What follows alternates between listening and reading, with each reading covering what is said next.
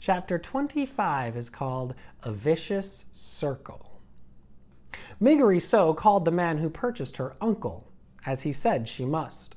And also, as he said she must, Mig tended uncle's sheep and cooked uncle's food and scrubbed uncle's kettle. She did all of this without a word of thanks or praise from the man himself. Another unfortunate fact of life with Uncle was that he very much liked giving Mig what he referred to as a good clout to the ear. In fairness to Uncle, it must be reported that he did always inquire whether or not Mig was interested in receiving the clout. Their daily exchanges went something like this. Uncle: I thought I told you to clean the kettle. I cleaned it, Uncle. I cleaned it good. Oh, it's filthy. You'll have to be punished, won't you? Gore, Uncle. I cleaned the kettle. Are you saying I'm a liar, girl? No, Uncle. Do you want a good clout to the ear, then? No, Uncle, I don't. Alas, Uncle seemed to be as entirely unconcerned with what Mig wanted as her mother and father had been.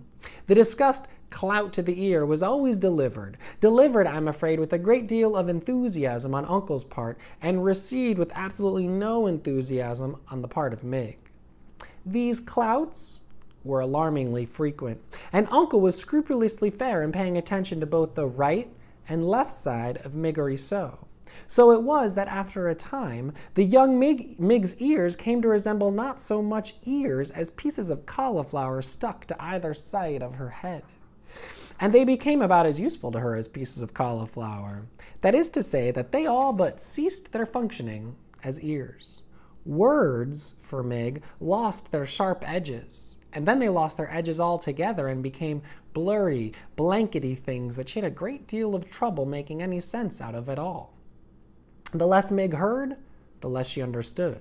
The less she understood, the more things she did wrong. And the more things she did wrong, the more clouts to the ear she received, and the less she heard.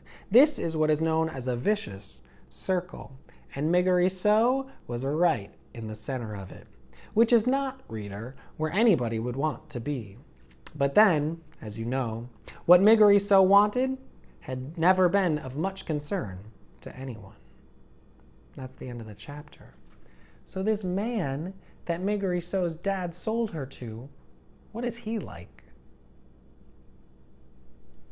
Yeah, it sounds like he is very unkind. He demands that Grossi do all of his chores, and then what does he do to her? He hits her on both sides of her head. And because he hits her so often and so hard, what happens to her ears? Yeah, it said they became like pieces of cauliflower, which means it was really hard for Grossi to hear anything. She couldn't hear very well.